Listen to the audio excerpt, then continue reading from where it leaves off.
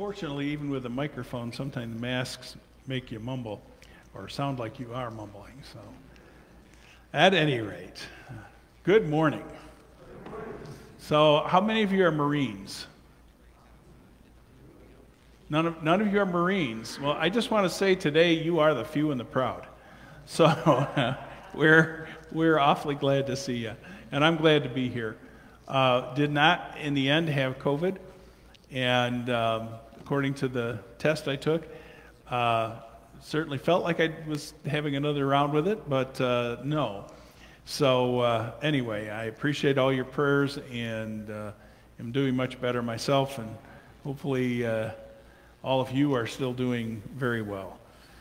Would invite you to take a look at your bulletin and those who are lifted up in the prayer concerns. My sister Robbie and her neighbor Sarah, Eleanor Irway's son, who has just continued to lift up his eye situation. Family of my friend Dave Thomas. Certainly ask you to keep Glenn and our neighbor Lee Ward, Steve Georgia. Steve is going to be coming home soon. Unfortunately, they feel, and you could say, fortunately, they feel like he's ready to come home.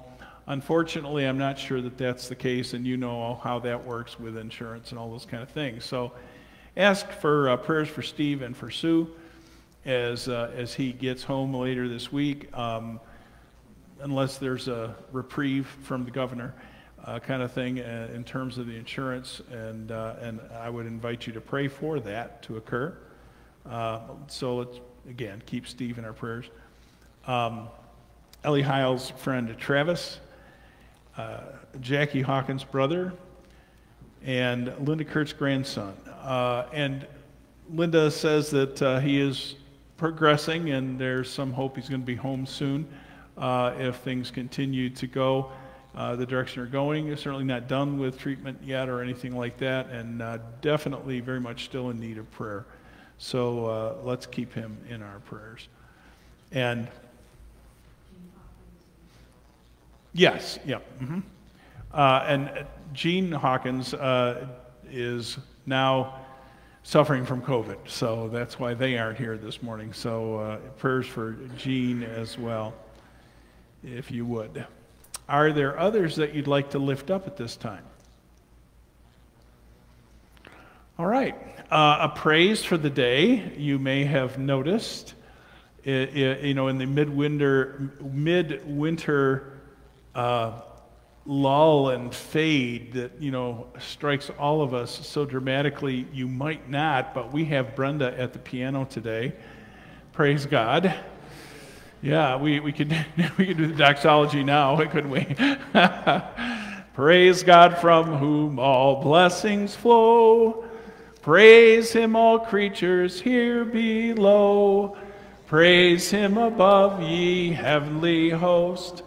Praise Father, Son, and Holy Ghost. Amen.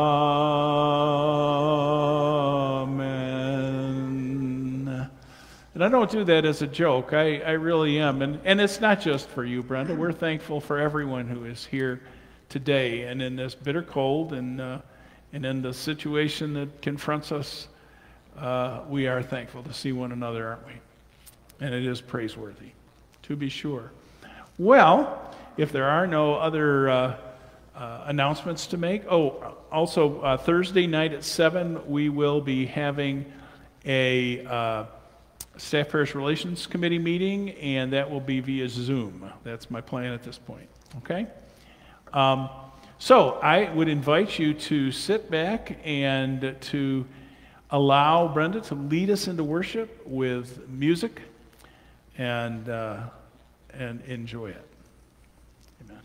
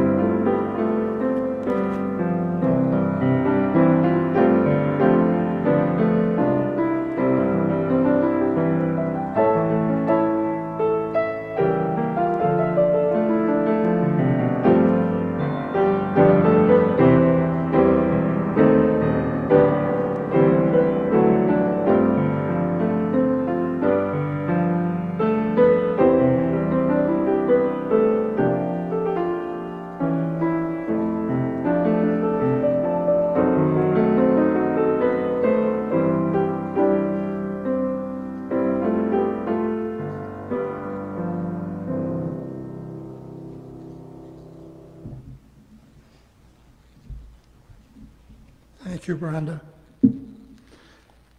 Would you please rise for our opening prayer? And join me in the prayer. Everlasting God, you have revealed yourself as Father, Son, and Holy Spirit, and ever live and reign in the perfect unity of love. Grant that we always hold firmly and joyfully to this faith, and living in praise of your divine majesty, may finally be one in you, who are three persons in one God, forever and ever. Amen. Our opening song hymn is Breathe on Me, Breath of God. It's in your hymnal on page 420.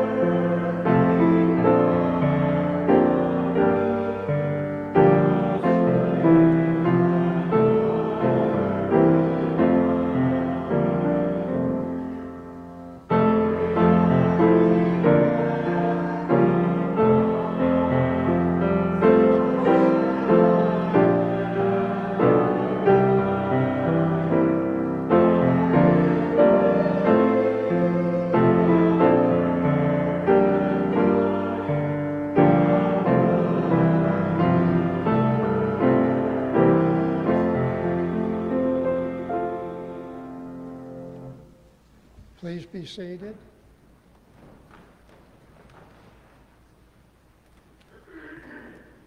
Please be in an attitude of prayer. Good morning, Father God. Good morning, Lord Jesus. Good morning, Holy Spirit. Three in one, a mystery we can't fully wrap our minds around. Eternal life, another mystery that we can't quite unwrap and fully comprehend.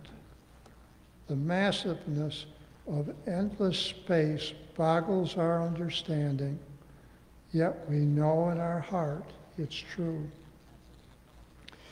You are God with a capital G, who loves us and wants to be in an intimate relationship with us.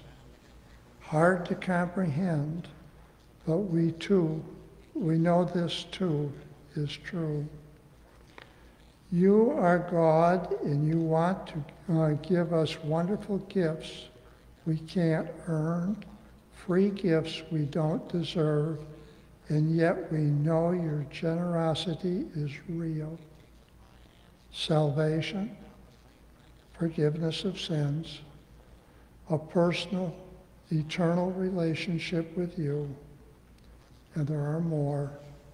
Utterances of wisdom, utterances of knowledge, gifts of healing, working of miracles, prophecy, discerning spirits, tongues, interpretations of tongues, visions, dreams, the ability to interpret dreams, worship, power, rushing winds and tongues of fire, faith, hope, and love. And there are more gifts, endless gifts that we can't begin to fully embrace this side of heaven. Yet we know they are real, and we invite you to enter into us today with your Spirit and transform us into your likeness.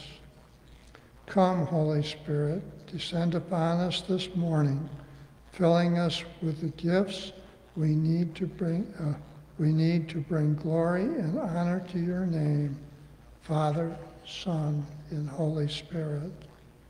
Now please join me in the prayer that Jesus taught us. Our Father, who art in heaven, hallowed be thy name. Thy kingdom come, thy will be done, on earth as it is in heaven. Give us this day our daily bread, and forgive us our trespasses, as we forgive those who trespass against us. And lead us not into temptation, but deliver us from evil. For thine is the kingdom, and the power, and the glory forever. Amen.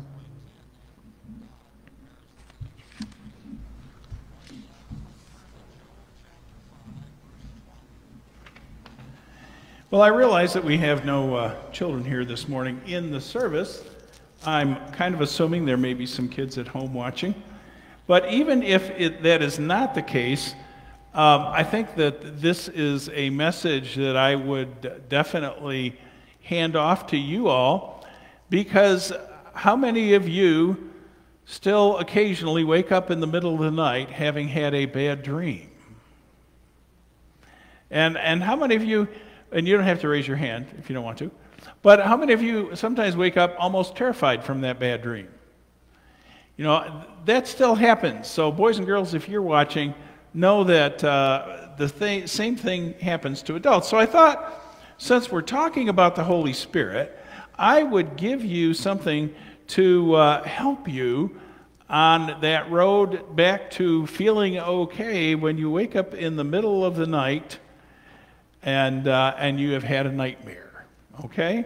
So that's what we're going to talk about a little bit today. One of the things that happens when we wake up in the middle of the night, we are fearful because we cannot see. Why can't we see? It's dark, yeah. And so we don't have a light right in front of us. I mean, we can reach over and turn the light on, and that helps, doesn't it? I was thinking about setting up a thing back here, but I thought I couldn't get it dark enough to really make it, feel that way. Of a coat rack with a coat and a hat and like when I was a little kid, I used to wake up and my little clothes rack was sitting there, and I knew it was my clothes rack. I knew what everything on it was, but it looked like a monster to me.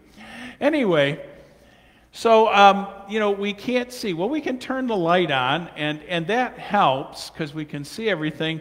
But then, do we want to turn the light back off?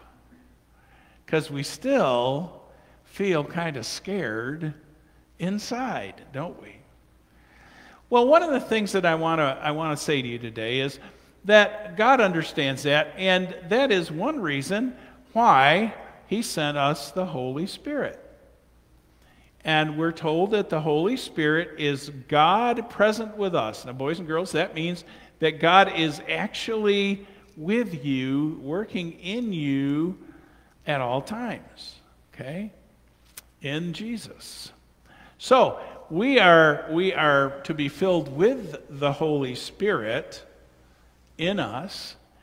And so He is there for guidance, okay, for comfort, and for strength. Now, have you ever awakened in the middle of the night, and adults, you might be in the same position, you might remember this, and cried out for your mom or your dad? And they come, or if you are a parent, you went, and what did you go for? To comfort them.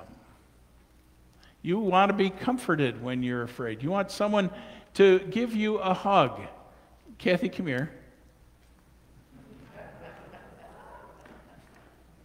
We didn't practice this. And you would like them to come and say, "It's okay. It's okay, darling. Help me." We didn't have to practice because this happens all the time. Anyway. Only it's usually me crying. Anyway. No, for comfort, we want to be comforted. And then, that's kind of like turning the light on, isn't it? It comforts you, makes you feel better. But then we want strength to hang on to that comfort feeling. And so the Holy Spirit is there for the whole thing, for guidance, to help us know enough to turn the light on maybe, for comfort, to let us know that He is with us and He cares, and for strength to see us through the fear and back into sleep and rest again. So I have a prayer here, and we'll get it in the next newsletter. And this is a prayer that would be good to keep handy. And even if you're not a child, even if you're a teenager, you might like this prayer. If you're an adult, you might like it for yourself. And you might also like it when you are caring for your children or your grandchildren or your great-grandchildren. All right? So I'm going to invite you to pray it with me now. We'll get it in the next newsletter, okay? So let's bow our heads together and pray. Lord Jesus, I trust you for what I can't see. And by the power of the Holy Spirit, fill me with your light, which protects me from the inside out. In Jesus' name, amen. All right. As we move into a time of offering, again, as always, the offering plates are in the back. Offering envelopes are in the back on the table and available for you to pick up, too. But we'll do that at the end of the service in terms of your ability to drop it in. Unless you really want to, you're welcome to get up right now and go back and put your offering in there. But I would really like for you to take some time, as we have done for some time now. Take this offering time to recommit yourself to the Lord. Consider what it is that God is calling on you to give of yourself, because that's the greatest part of our tithes and our gifts and our offerings. If our hearts are given to God, our finances will be. And if our hearts are given to God, our actions will be. So I'd ask you to spend some time in prayer, and you're going to have again, the wonderful joy of Brenda's accompaniment to lead you into and through that time, which will be punctuated, again, wonderfully, by a prayer of dedication by Ed. So I invite you now to bow your heads, and let's spend some time with the Lord and really give ourselves to Him anew.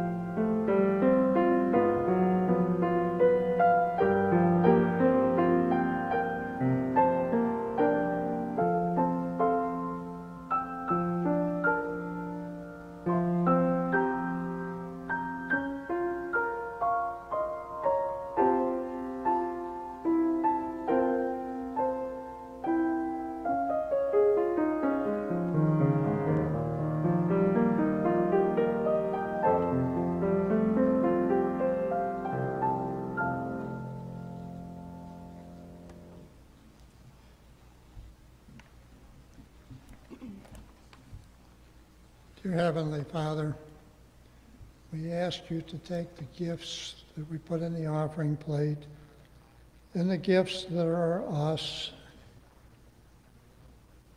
the gifts that you have given us. Lord, we ask that you do that with them as Jesus did when he fed the 5,000. He started with a little boy's lunch, fed 5,000 men plus women and children, and had more left over than he started with. We pray this in the name of Jesus Christ, our Lord and Savior. Amen. And our next hymn is I Am So Glad Jesus Lifted Me. It would be found in the Faith We Sing book on page 2151 if you're looking it up.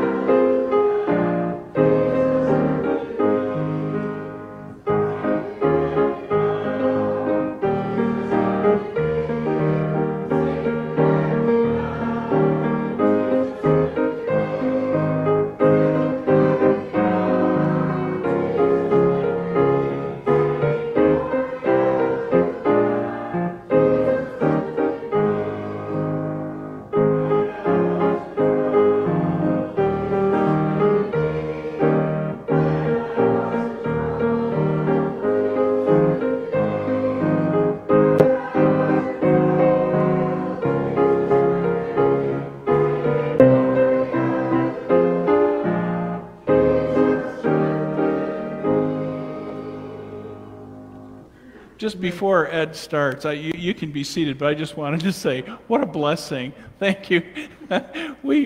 It was funny this morning at the early service. We had the music that has been pulled off the internet, and I felt like I was at a very small Sunday school gathering singing that song, and it just was. Trust me, you got the better end of that one, folks.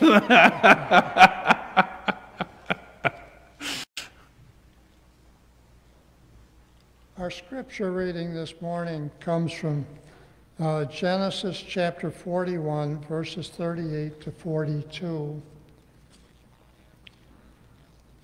Pardon me for holding the Bible so close, but the print is very small.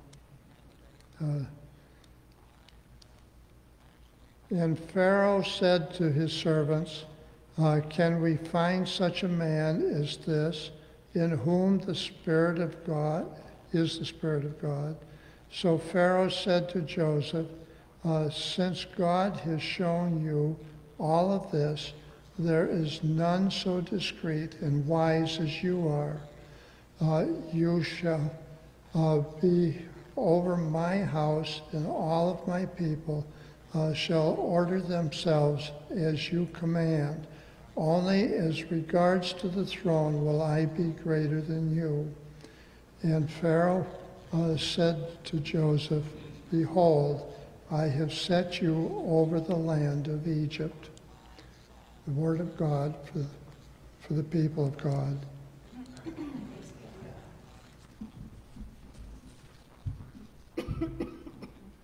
Thank you, Ed. One of the things I wanted to get you started in your thinking last week and to continue to encourage your thinking this week is the continuity of the work of the Spirit of God, the Holy Spirit, between the two segments of the Bible that we know as the Old and the New Testament. The breakover occurs, of course, with the birth, teaching, atoning, death, and resurrection of Jesus Christ, kind of really between those two things, in a sense. In truth, you wouldn't be far off the mark to consider the Gospels as a buffer between the Old Testament and the New Testament. the ultimate breakpoint really being the resurrection. That's when everything that was from before ended and everything that would be started. Up until the resurrection, even the Gospels are ultimately the culmination of the Old Testament. They are the story of the end of the initial creation of God's plan of salvation, culminated in the resurrection as the new day dawning of a new world, a new kingdom, emphasized shortly thereafter by the moment of Pentecost, when the new kingdom created is then empowered to be. And not just to exist, but to grow and reach out to all people in the world who would receive it. It's that moment when the private company, if you will, of Judaism suddenly goes public and changes everything. That being said, and the Holy Spirit's presence and total involvement being brought to the forefront, I think it's really important for us to see the continuity, as I've said, between the Old Testament and the New Testament and the Holy Spirit's work therein. However, there are also considerable differences. As good theologians, which you are, and I don't say that with a chuckle or with a grin or anything else, you are theologians. You do have thoughts and understandings of who, what, and how God is, and that's what theology really is about. So in point of fact, yes, you are theologians, and I did not say that as a joke. So, as good theologians, you know that the Holy Spirit is to be a normative part of Christian life. We are to be filled with the Spirit. God promises us that intensity of relationship with Him. Jesus Himself promised us a comforter, even the Holy Spirit. Isn't that you talk about the Holy Spirit being there for guidance, for comfort, and for strength. Jesus used the word comforter, and isn't it a really tender and an exciting thought that God is the comforter, the Holy Spirit. We are promised that God with us experience that we long for and that we need so desperately if we are to truly grow in our Christian lives. Again, the Holy Spirit is to be normative, reflective of the assumption of such a norm, or favoring its establishment. That was a dictionary definition, in case you were wondering if I was going nuts. Anyway, God favors its establishment. I'm assuming that you all remember the story of Pentecost enough to recognize that at that moment, we're not told that anyone was praying for the Holy Spirit to come. They didn't have a clue what was going to happen. The very change in the world. They had some vague understanding of the Holy Spirit. Certainly God's Spirit has been mentioned time and again in the Old Testament, and many of them would have had a memory of that at some level, but they weren't praying for the Holy Spirit to come upon them. They were just all in one place worshiping God. It would be safe to say that they were Christians. They were certainly followers of Jesus Christ. This is after His resurrection and His ascension. They were people who believed as much as they understood about Him, His atoning death and their salvation, and the promise of their own resurrection from the dead in a day which had not yet come, because they were still alive. But they were not empowered from a number of perspectives. We'll address this in much more detail when we begin to move ahead a little and get into the New Testament sense of the Holy Spirit and Christianity, and all of us who have followed at a later date. But with that preface, let's go back again then to the Old Testament story of Joseph and the Holy Spirit in his life, because it serves as a wonderful example of how God worked in the reality of the Old Testament times and gives us some clear indications of what God would like to do in your life today. Joseph was special from the get-go. that was recognized by everybody who knew him. In his father's eyes, that is Jacob, Joseph's specialness was viewed positively. He was he was the son that every father could be proud of, smarter than the rest, better looking than the rest, and better than the rest. In the eyes of the others, that wasn't necessarily such a positive thing. We know that Joseph's brothers were not all that crazy about him, at least, most of them weren't. I don't think any of them were, with the possible exception of Benjamin. But some of them were more restrained in their reaction to their unhappiness than there were others who were very unrestrained. And we know that they viewed his specialness with jealousy and even hatred. In God's eyes and in God's plan, that specialness was a combination of the amazing human nature of Joseph, which was indeed amazing. And he really was remarkable. He was smart, he was good looking, with a commitment to God that shows up clearly time and time again. And also God looked at his specialness, recognizing his own incredible ability, that is God's ability, to change, plan, and to use Joseph to live out and reveal his perfect will. So God gives Joseph dreams and blessings. And then in due time, he moves him away from home and family. It wasn't a very pleasant move, by the way. He was led off in chains into captivity as a slave after his brothers sold him into slavery. But he gets him away from home and family. And he goes through a process which eventually leads to Joseph being reunited with his brothers, and the proof of the pudding that Joseph was this special guy who God could use and could include in his plans. And Joseph reveals that by saying to his brothers, "What you meant for evil, God meant for good. I hold nothing against you." Now, there are people who might be able to submit to God, but could you resubmit to brothers who sold you into slavery? Joseph was a special guy. He had a unique perspective on his own life that grew throughout his own life. So that even Joseph recognized that his life was totally in God's hands, and that life was a roller coaster of highs and lows, precisely organized and established by God so that Joseph was exactly where he needed to be when he needed to be there, with exactly what he needed to know when he needed to know it, and precisely able to say what he needed to say when he needed to say it.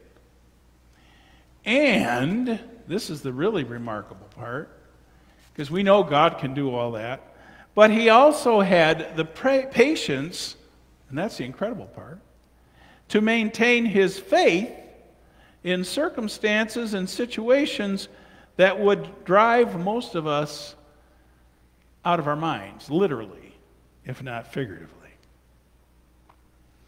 Faith that was his until finally he is taken from the literal prison that he has been in for years, unjustly, by the way, and cleaned up, presented to Pharaoh, and in the process of fulfilling Pharaoh's wishes, and it was a very short process, Pharaoh is so clearly impressed by this remarkable young man, or middle-aged, I don't know how old Joseph was at that point, he'd been around a while, but Pharaoh recognizes the truth of what Joseph says in regards to Pharaoh's own dreams.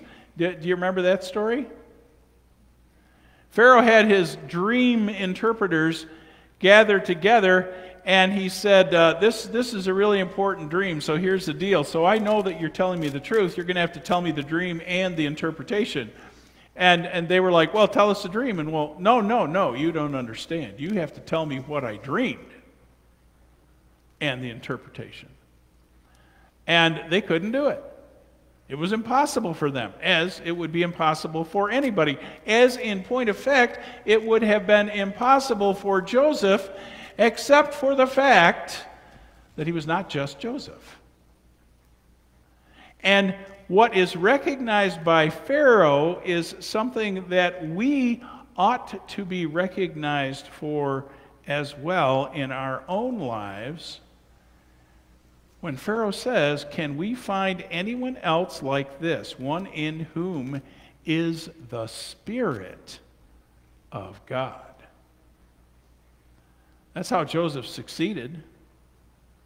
He was a remarkable guy in his own human condition, but without the Holy Spirit, without God's Spirit at work in him, not so much. But because of the Holy Spirit, there was nothing he couldn't do. He knew what the dream was. Actually it was a couple dreams. He told the Pharaoh what his dreams were, what they meant, and Pharaoh was so astounded that something truly remarkable happened. He recognized the truth of what was going on in Joseph. Now, Pharaoh was considered by the people and by himself to be a god, small g. But because of the word of Joseph's testimony, he immediately recognizes the superiority of Joseph's God, capital G, and in the next instant does something which is probably rather unique in all of human history. I'm not aware of any other time that anything remotely like this really has happened. In an instant, he makes a decision to submit all of Egypt to Joseph's authority and wisdom, accounting that decision to be the acknowledgement and the authority of the wisdom of God. So here's Joseph one day in prison, languishing, but not giving up. I'm not saying it wasn't hard. I'm not saying he wasn't disgusted or disappointed, but not giving up. And all of a sudden, he's dragged out of the prison, probably run through a shower, I would guess, having been in the prison. It probably wasn't all that pleasant a place. And the next thing you know, he's in front of Pharaoh, and he takes a little time and prays, and he gives Pharaoh the answer. And then Pharaoh says, "Oh, good, all right, so you obviously are so under the Spirit of God." Mind you, I'm a god, but obviously this one's superior. Okay? So we need to prepare for the 7 years of famine, as we have the 7 years, good years that are coming. And there's nobody in the kingdom who compares to you, Joseph. I've only known you a couple hours, but nobody compares to you. Why don't you take over the kingdom? Mind you, I'm going to stay on the throne, but you can take over the kingdom. Is that the most bizarre thing you ever heard? What's the difference? The difference was he recognized that part of Joseph that wasn't Joseph. He recognized that it was the Spirit of God. Throughout the Old Testament, the Holy Spirit shows up in individuals, people like prophets, to be sure, a few of the good kings, but they were mighty few. But it is in Joseph that we get perhaps the clearest inkling of what the Holy Spirit is going to be someday from then in the life of every Christian who would be coming a long time in the future. I think Joseph is probably the best Old Testament example of someone who is under the influence of the Holy Spirit that we have in all the Bible. The truth is that that someday has come to pass. That someday when the Holy Spirit would be available to every person who would receive it is now. You are the people that Joseph is foreshadowing in the Old Testament. You are the Josephs of today. know, would you like to stand in front of the Pharaoh and have him give you control? I wouldn't want to. Honestly, I wouldn't want that responsibility on myself. But would you like to have that much of a presence and a relationship with the Holy Spirit in your life so that others would see it that clearly? And what God says is, this is my desire for you. How do you think Joseph got through the unjust treatment of his brothers? How do you think he got through the incredible injustice of being sold into slavery? How do you think he got through the incredible injustice of the accusations of Potiphar's wife when the exact opposite was true? How do you think he got through the misery and wretchedness of being thrown into prison? How do you think he got through the seeming forgetfulness of the servants of the king whom he had helped? If you don't know that story, pop back and go back a few chapters from chapter 41 and read it, because it's pretty amazing. It was the presence of God with him in the Holy Spirit, and it was so profoundly clear that everyone recognized it, even the Pharaoh.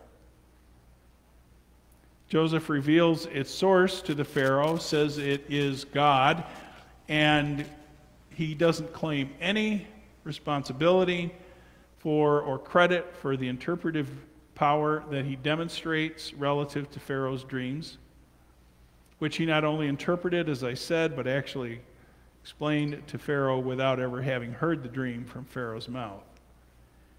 And then he gives credit exclusively for that to God. Again, this is the reality of the Holy Spirit in the life of the believer. We may not go through exactly what Joseph did. Our lows are probably nowhere near as low as his. Our highs are probably nowhere near as high in the eyes of the world, but they are every bit as high in the eyes of God. If we're followers of Jesus Christ, our lives have exactly the same purpose that Joseph had, which is to serve the Lord, to introduce people to a Savior who loves them. Egypt was saved from starvation, and many other peoples around them were saved from starvation. The whole Jewish Hebrew population, which was yet to come, was saved from starvation and destruction by God's revelation through Joseph, at least for a time. Is the Holy Spirit speaking deliverance and love through your words and your life to someone today? Because that's your purpose. You know, you may think my purpose is this or my purpose is that. You may see your purpose as your job. You may see your purpose as your children, raising them and getting them through college and all those things.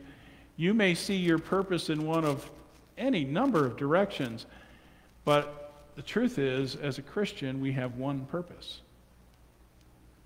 That's it. And as I said, Joseph is the prime example for us. And back in the Old Testament, we get an inkling of what it is to have the presence of the Holy Spirit in us to the extent that it can be seen and minister to the lives of those around us. Well, I'm going to be talking about the Holy Spirit for a while yet. I don't know how long, probably a long time. It may be the last sermon I ever preach in this church will still be about the Holy Spirit. I'm not going to promise you anything either way. So, having said that, I would very much appreciate any input that you would have for me in terms of questions or things that you would particularly like me to address. My intention is to spend quite a few Sundays on this. And then I would really like to get together and do a spiritual inventory with y'all.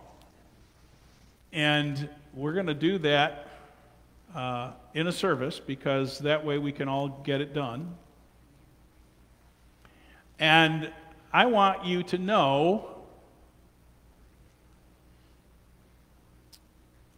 what your spiritual giftedness is. I want you to have a sense of it because there's going to be a change in the church and there's going to be someone new coming in. And I would like very much, with all my heart, to have you go into that change with a security in your heart, knowing that God has a place for you in this church and that God has a purpose for your life and is not just willing to direct from afar through the Holy Spirit to direct you from within. That is my goal. That is my purpose. That's why I've been here for the years that I've been here. And so that's kind of one of the things that I feel like God is just really bringing home to me in these days. So I intend to end every service with at least a gap to offer you the opportunity, if you have any questions that you would like to see addressed in this, or if you have any questions from today's message or yesterday, or rather last week or the week before,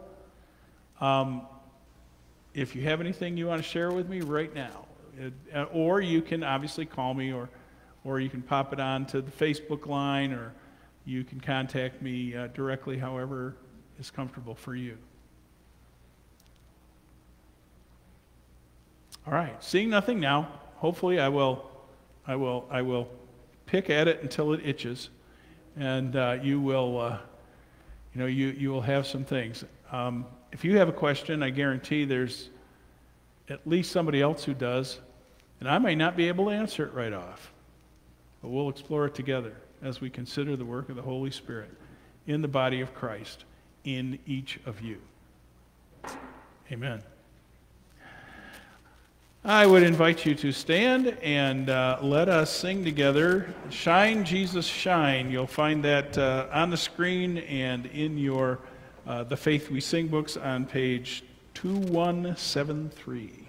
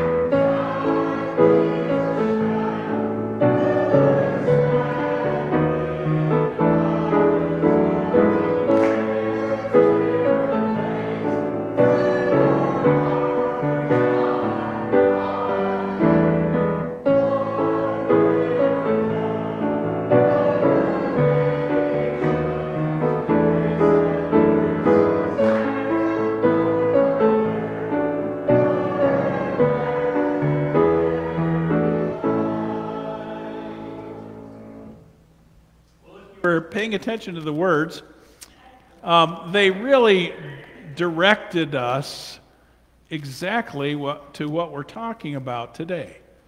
Let your likeness be reflected in me. It was so clear in Joseph that even Pharaoh couldn't miss it. And it is my prayer for you that as you go forth in this day, that the presence of the Holy Spirit at work within you would be so clear that people couldn't miss it. That they would indeed recognize God at work in you and so be turned to Him themselves. May it be so in your life. Amen.